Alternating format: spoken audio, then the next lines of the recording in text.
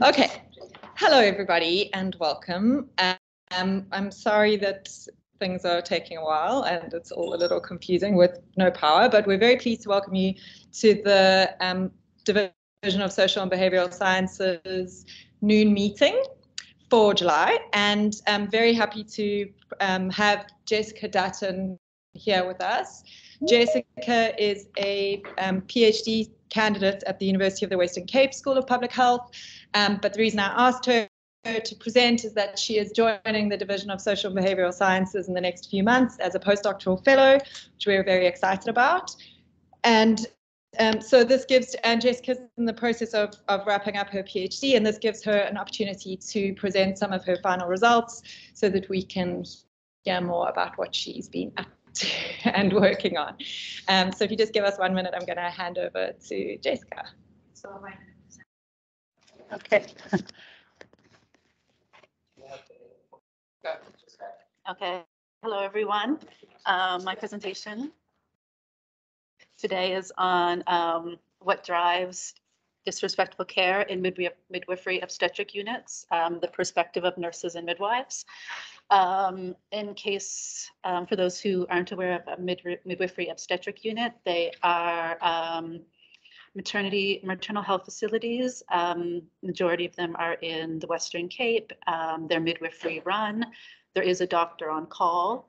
And they do care across the continuum, so postpartum, delivery, and postnatal care.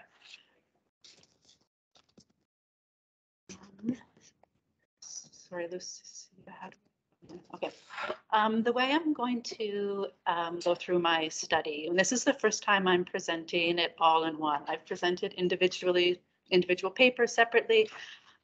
So if there's a little bit of overlap, that's because some of the papers do overlap. And there's also perhaps at times a bit of contradiction, but I think that's an outcome of working in a complicated, or doing research in a complicated setting like healthcare. So the aim of the study is to understand drivers of disrespectful care from the perspective of nurses and midwives at 3 midwifery obstetric units in Cape Town. I conducted 24 in-depth interviews with nurses. With nurses and midwives, and did 40 hours of observation at each clinic. Each clinic was very different in terms of experience. At one clinic, I was sort of just given free range to be there whenever I wanted. It was quite interesting because I had access to the entire clinic. It also kind of posed some ethical issues because that wasn't how the study was designed. But I definitely got to see more in terms of what happens at the facilities. I was there at any time. Where at the other end, a completely different experience was the third clinic I visited, where it was very structured. I went in, I met with management, they had a room set up, which meant much kind of easier research process from my perspective, but I definitely didn't get the sense of kind of the texturedness of the clinic the way I did the first clinic. And the study framework that I've used for this project is reproductive justice. And something I'll do before I talk about my findings is I will go over the terms that I've used. They may not be familiar to everyone. And apart from trying to learn more about what drives disrespectful care, we also wanted to add to the theoretical side of reproductive justice and what drives disrespectful care. So we wanted to build on ideas of reproductive justice and kind of the battle against obstetric violence. So these terms will be discussed.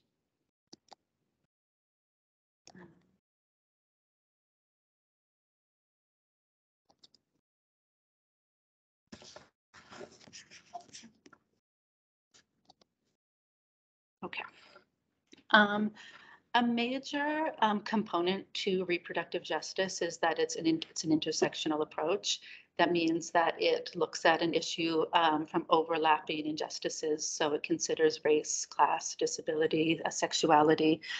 and in class, which was a big one for the study, and kind of considers everything on kind of how they're layered and how they interact with one another. The way, this is where I just need to grab my on the other side. We're drafting.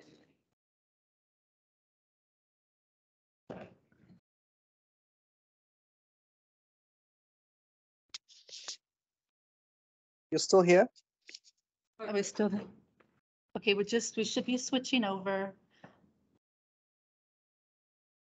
I think keep going. Okay, sorry.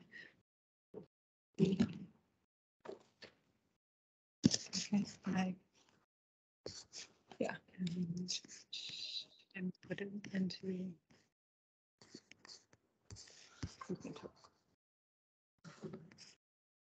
Okay, okay, we're back, I hope.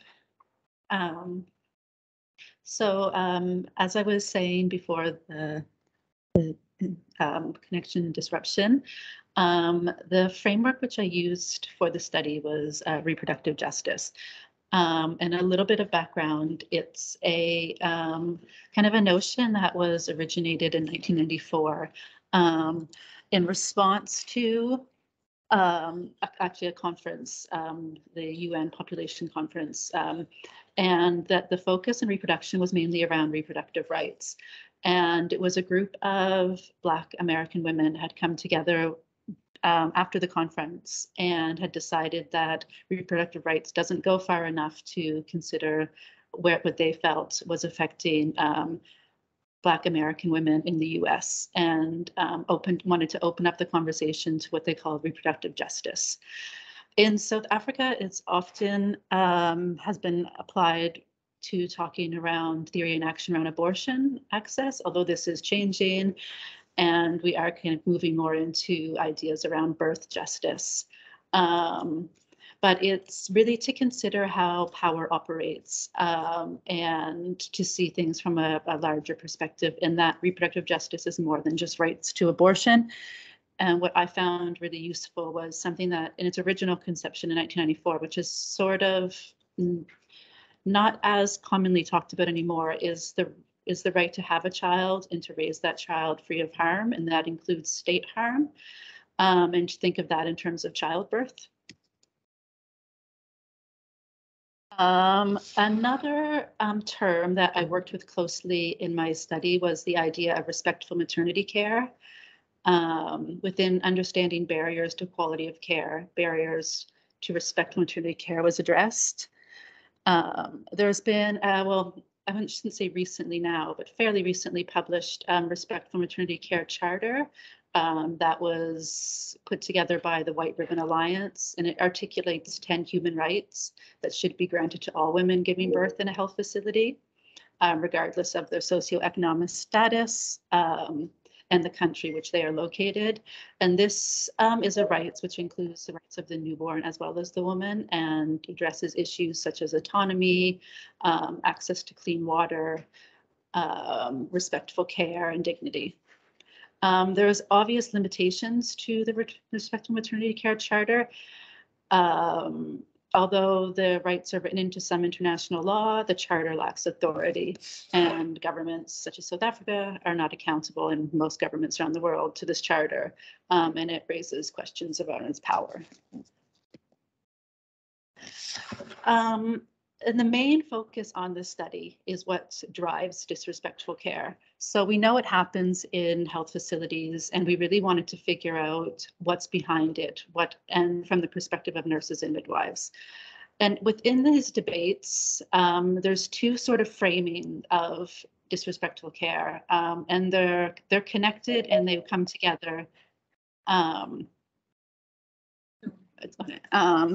But there's some difference between the two, and I think it's important to kind of just to quickly go over the difference. And one field, which is more the, I would say, global health, public health, looks at disrespectful care, where the other kind of field looks at calls it obstetric violence, and that's more kind of a feminist gender studies lens.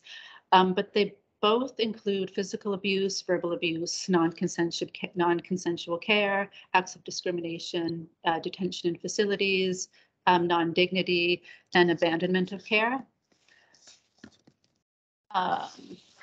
Within South Africa, there's been some interesting work done around obstetric violence, and there's the argument that disrespectful care doesn't quite go far enough, that just a list of different harms is needed, is more than that is needed.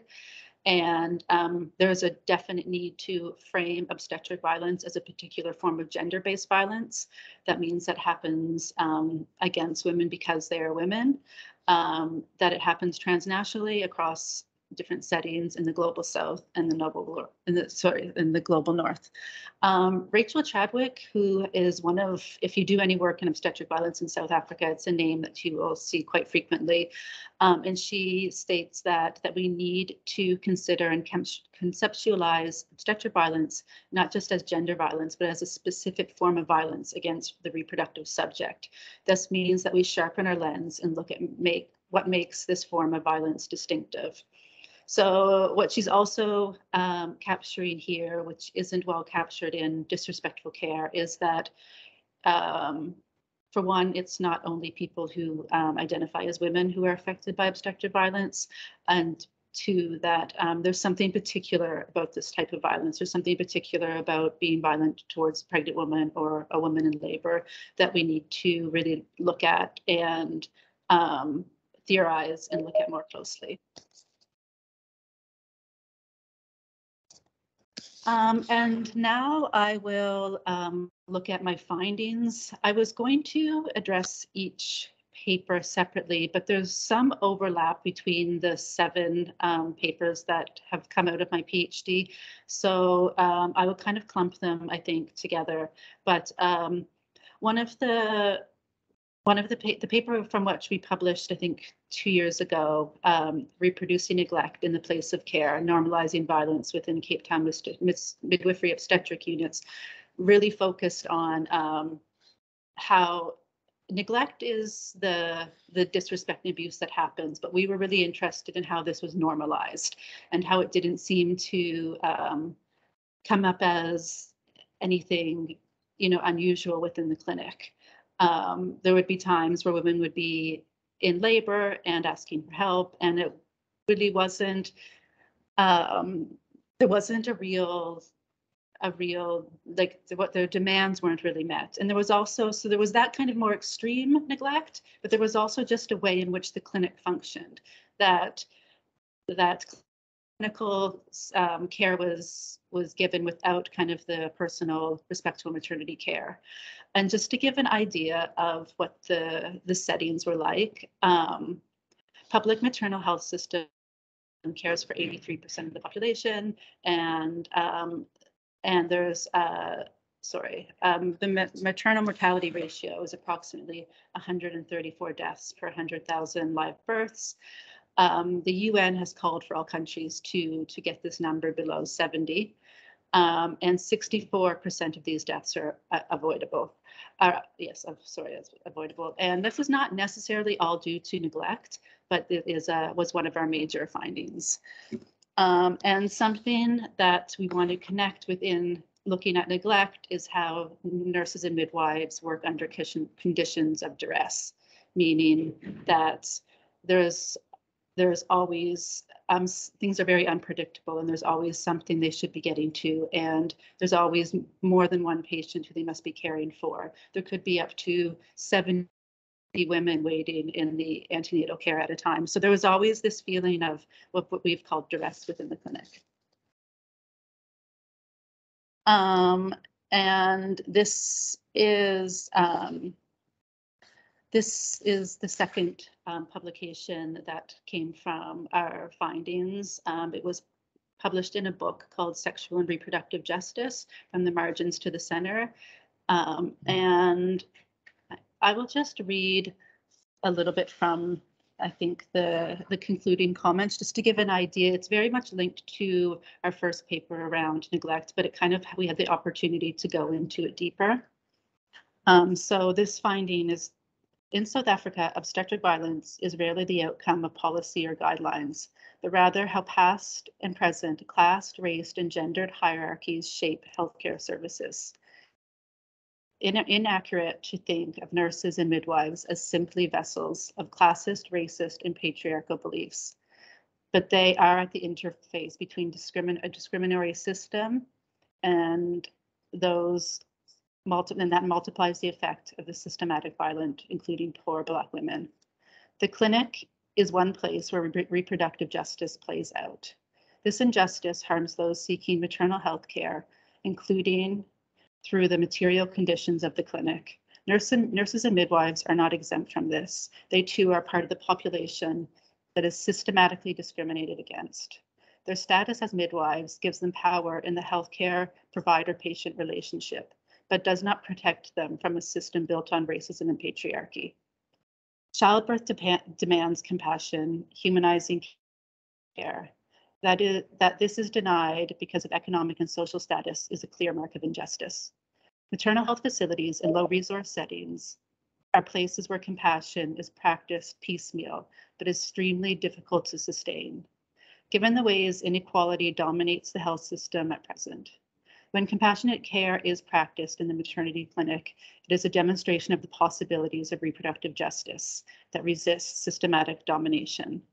That compassionate care is not sustained as a model of care in the clinic requires an examination of the conditions within maternal health care. Neglectful acts such as guarding time, withholding care, and shaming as a form of obstetric violence are inexcusable.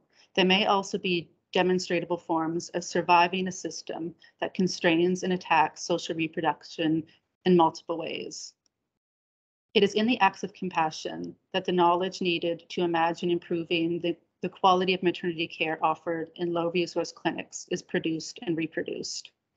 Such knowledge production, if we can learn from it, needs to be free from any romanticized analysis or understanding of what is being assembled and violently unassembled. The possibilities for reproductive freedom, which is assembled partially through acts of compassion, also reimagine the values given to social reproduction and caring labor. The relative freedom one experiences in an MOU, both care provider and patient, is regulated in part by a lack of recognition that care is essential to life. Without this recognition, freedom within an MOU is always already severely constrained. One of the possibilities for reproductive justice lives through compassionate acts that work against a system of domination that structures much of the South African health system. So our findings sort of jump, and I probably should have found a way to kind of divided them up more clearly. So once what I had just read is kind of more overall looking at macro level impacts and macro level drivers, where we also kind of got down to look at what exactly nurses and midwives said on a daily basis stand in the way of them giving quality of care. And one thing that came up again and again was transportations from MOUs to referral hospitals, which is a major driver to poor quality of care.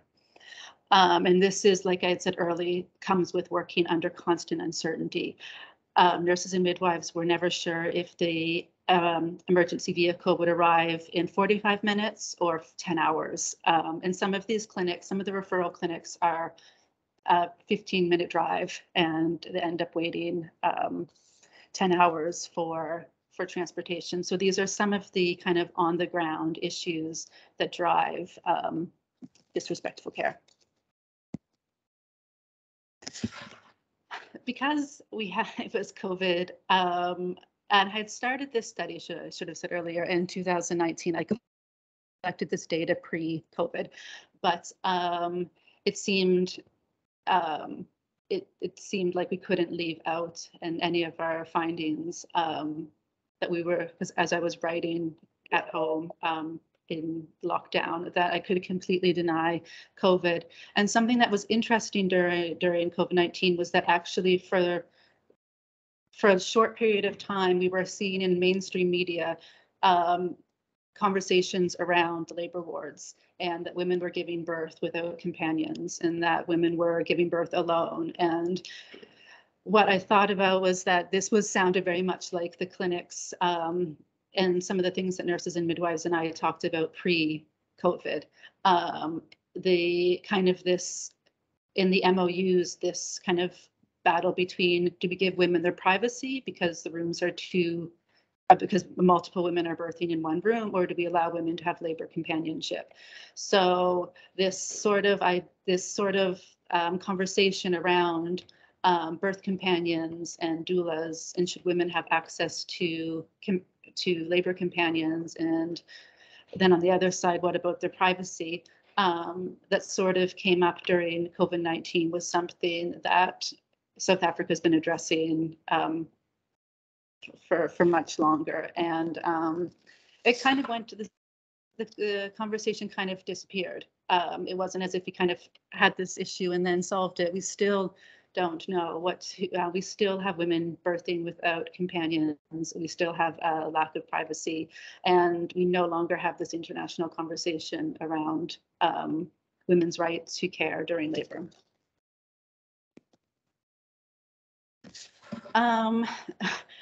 One of kind of the more animated, I would say, nurses topic nurses and midwives would be around that patients have bad attitudes, or that patients are uncooperative. And this was very interesting, and this is where I say there's contradictions in my findings. At one hand, I say that nurses and midwives do their best to give care. And at the other time, I say they're sitting with me and telling me, oh, these women are so out of control, and the way they act in labor, they get under the bed and they don't listen. And we're talking about women during childbirth not listening. It's quite absurd. But so the idea of the bad patient was a theme, and really drove drove the way the relationship kind of, or at least power dynamics within the relationship really came through within the way care providers talked about their patients. And there seemed to be this construction, and it is a construction because there aren't bad patients, of this kind of infantile bad patient on one hand, and the good kind of the midwife who's giving all of her time and giving on the other side, and has to deal with this childlike bad patient. So that was one of the findings. And it's important to say also that this was something that's been found in studies internationally. This idea of this bad woman in labor, often more applied to women in poverty and more often to Black women, and that it's not invented within the clinics. This is something that's being referenced. These are ideas that are constructed in society in general. Who should be reproducing? Who's the right kind of reproductive subject? And these kind of discourses get carried on and lived through in the maternity care ward.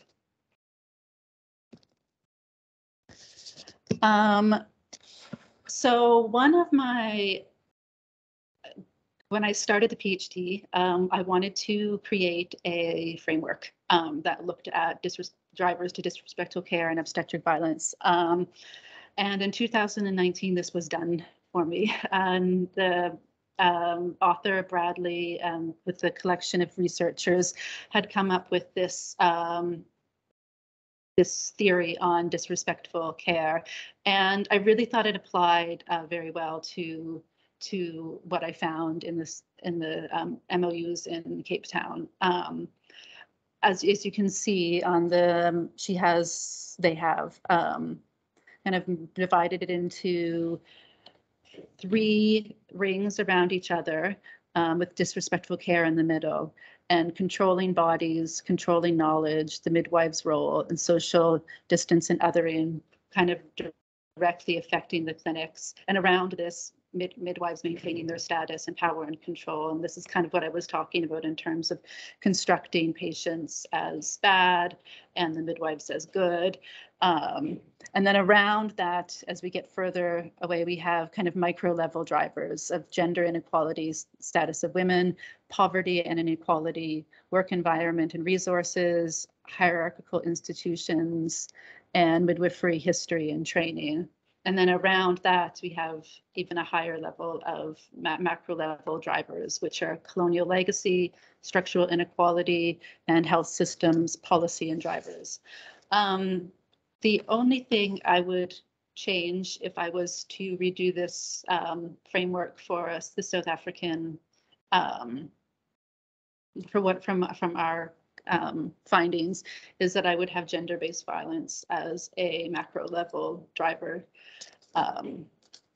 because I think that is something that it's not that it's not a global problem, but it certainly came out very clear in our research and the research we looked at.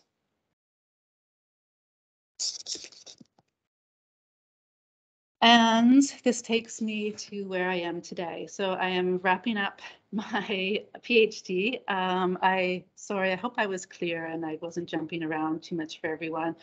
And as I write my conclusion and kind of connecting all of my papers, what I've been really wanting to think about, and this is a way to kind of address everything I've talked about in the bigger picture, is what do we mean by justice? And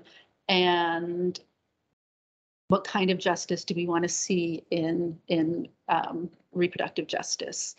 And something else that I'm really trying to understand within this is we have this understanding that we have this, these actions that are disrespectful, these actions that be considered violence, and that care is understood as their antidote. But what happens when you have a term such as disrespectful care, and now care is brought in and is no longer the antidote, but can it actually be violent? Can there be such thing as violent care? And that is where I will leave us off with that question. Thank you, everybody, for coming, and thank you for everyone who tuned in. So, do you want to mute the JC? Sure.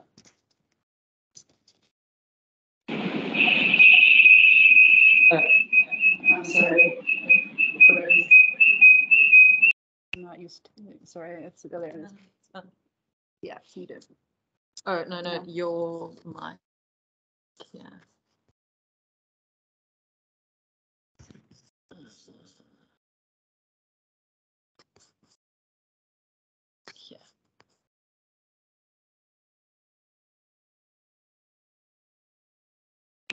Hello, everybody. Welcome back. I think we need to turn this up. Volume. And thanks for joining us, and thanks for your patience with the disruptions, and thank you, Jesse, for your presentation. We're going to take some questions now. So maybe we'll start with the room. Are there any questions in the room in person, and then we can shift to the questions in the chat from online. So go ahead. I've got two questions, Ronnie and Mitchell. Firstly, I was really intrigued that you had, it was 40 hours of observation, which is fascinating, and I wondered whether that was during the day or the night, because I picked up very different scenarios. And secondly, can you have violent care? I wondered how you interpreted care. Okay, so the questions are, I did quite extensive observations. So at what time of the day, was it a day or night? And how I'm thinking about whether or not we can have something called violent care. Does that capture? Yep. And the first clinic I was at, where I was just sort of giving free range, I was there at night, which was a really interesting time to get, because there's no management around. So you really get a chance to sort of see how things work. But the majority of the observations were done in the daytime, often while sitting in the antenatal clinic weight room with with patients. I was actually there so much that one of the pregnant women thought I was there for care. So I spent quite a bit. The first clinic, I was there day and night, and at the second and third clinic, I was only there during the day. And the question of violent care is something that I'm also still trying to work out. And I think when care takes place within a setting that we haven't addressed violence yet, then we do get forms of violent care. I mean, you see this in not just in obstetric units, but kind of across in any setting of where there's care. And I guess it kind of asks is what kind of care do we want? And when we have such a situation or a context that's so unequal, and I kind of came to this conclusion while sitting in a park watching nannies Black nannies take care of white children. And I thought, is this the kind of care as a society we want? And that's actually what led me to that question. Is this, do we really have, do we have a politics of care, and what would that look like?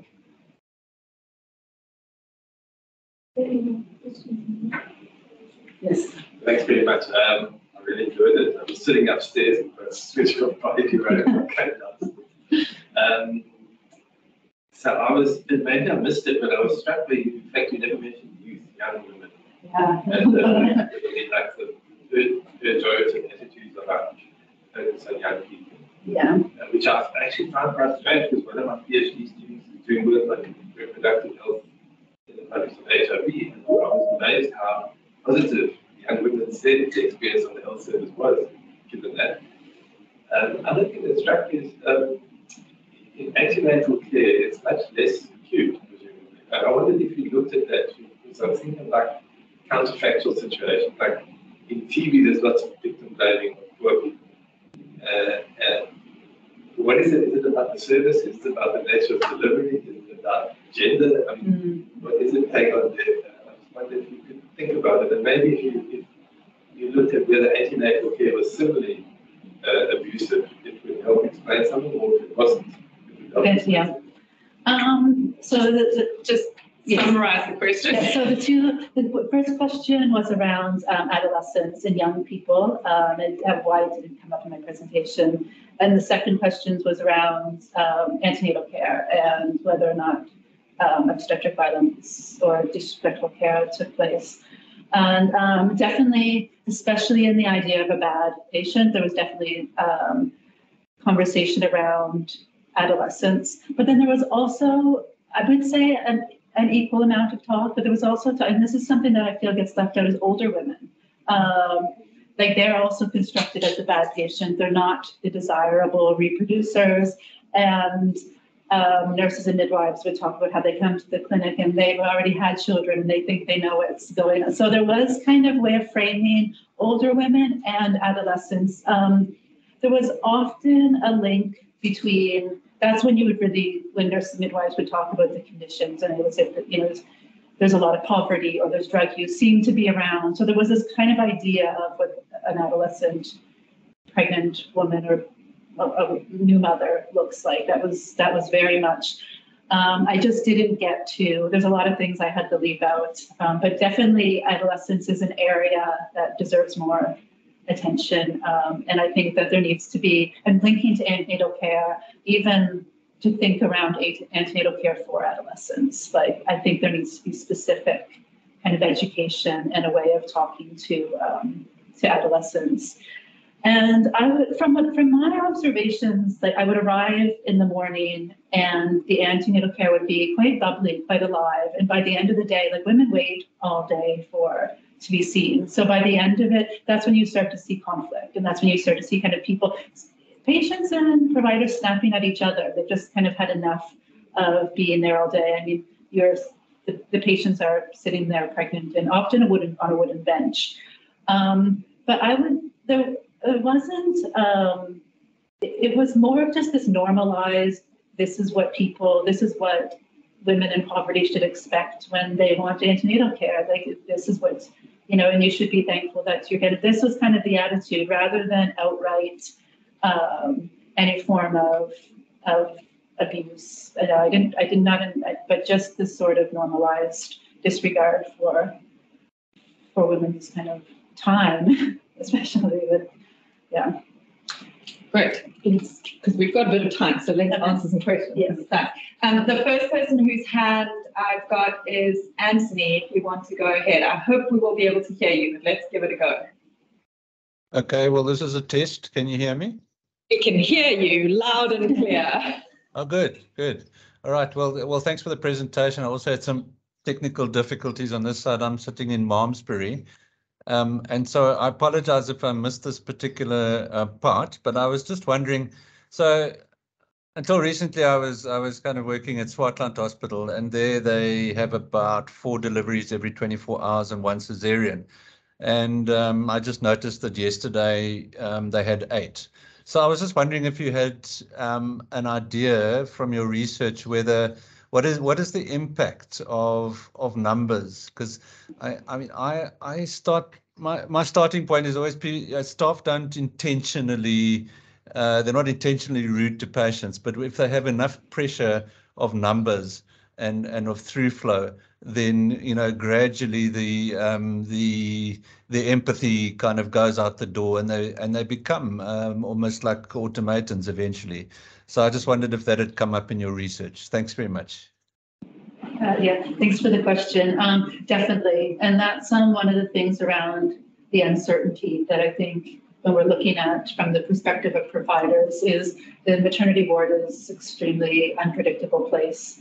And I think that also affected the data collection, because I found when I interviewed nurses and midwives who've just gotten off a busy shift, they had a lot more to say, and they were much more angry at the system than a lot of the interviews that took place when the clinic was quiet, when maybe there weren't any. I mean, there was always patients. There was always, women in all 3 clinics I went to in postnatal or in antenatal care, but there wasn't always a woman in labor. And I think, so I think it definitely, I would say that's from my research, one of the major drivers is how busy the clinic is, and having to deliver, to have to deliver, 2 babies at the same time is obviously going to create a very stressful situation, and that seemed to impact their attitude a lot. Ask Sarah for the question. Hi, Sarah. Sarah, do you want to unmute yourself and ask your question? There you go. Yes, I would. Go ahead. Okay, so I recently, this is actually kind of in line with what you just responded to, but I recently completed my thesis on dignity in sub-Saharan African health systems. And one of the key barriers to patient dignity was, in fact, professional dignity. Healthcare workers weren't respected from the system, therefore they were unable to provide the quality care that is envisioned in this quality care frameworks. And I'm just wondering, beyond like the duress and the overload and the understaffing, what about like professional opportunities for professional development, or just other areas that I'm wondering if you would all saw similarities with a lack of professional dignity, which contributed to lack of quality care being provided to patients.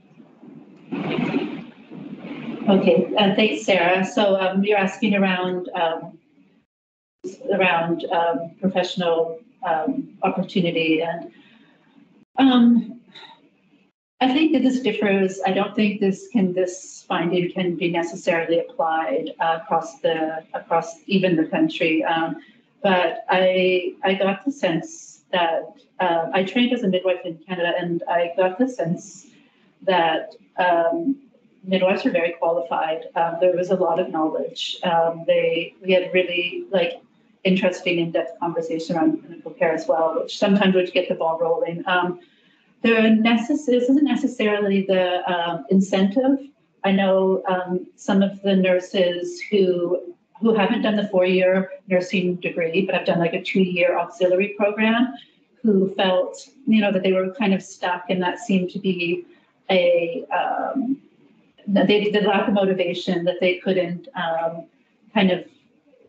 there isn't a program where you can work and study to kind of to become the next level of nurse in South Africa. So there was some frustration on the part of auxiliary nurses, but I found in terms of qualifications and that to be, very high standard. And I'm just speaking of the clinics that I went to and who I spoke to. Do you want to answer Sue's question? Sure. In the chat, just because I think it's useful in terms of moving us forward, and then in Siki. Yes, sure. I'm just going to read a question from Sue Falkes. Did you get any sense that there were any programs to improve spectrum maternity care in MOUs? And do you think, given the context, there is the possibility to change things from within the MOU?